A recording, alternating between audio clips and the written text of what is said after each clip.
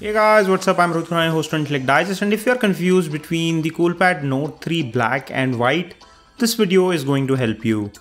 The black version has been launched later after the initial launch of the white version, but if you're confused whether to buy black or not, let me give you a quick hands-on of the same.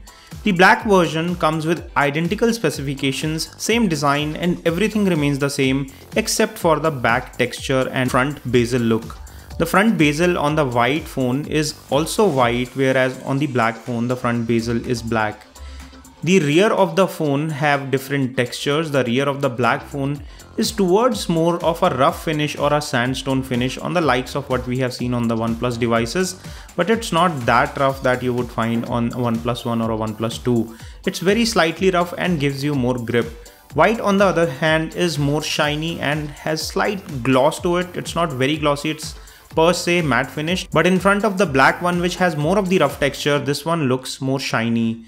Apart from that, they are exactly the same, and the black one in fact looks much more elegant compared to the white one if you look them side by side.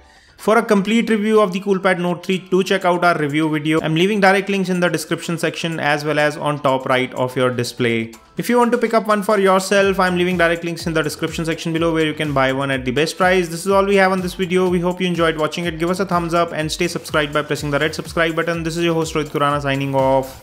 Thanks for watching.